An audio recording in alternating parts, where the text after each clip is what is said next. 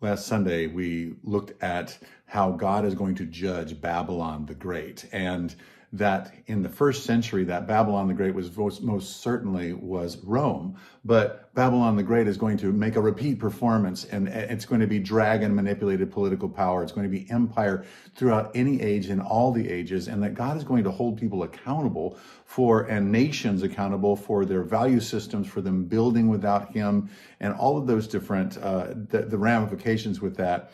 And one of the things that the ways that God speaks to through John to us is that he says, I want you to come out from her. He's quoting Jeremiah 51:45. Come out from her so that you do not share in her sins, so that you will not receive any of her plagues. He's saying, I want you to disconnect from that, because I don't want you being connected with that when I'm judging that. I think that makes sense. It's like you want to get out of harm's way when the Lord is actually saying, I'm going to judge that. This is quoting Jeremiah 51, as I said, and this is the people of Israel literally in old Babylon, and they are going to be released to come back from, but God is going to judge Babylon. And so he's saying, I don't want you to stay there because you're comfortable. He says it this way, come out of her, my people, run for your lives, run from the fierce anger of the Lord.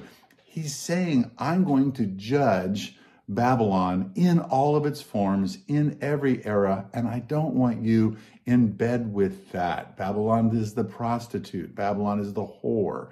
And so I want to just challenge us to think through the ways that we're aligned with our culture, and with, especially with the self-reliance and the appetites and the fierce defending our own personal freedom. And that's one of the most important things that we possibly have is, as Christ followers, that's not the case, and that we actually hail from a different kingdom. Our citizenship is from a different kingdom, and we need to act and conduct ourselves in this kingdom in a way that befits the kingdom of heaven.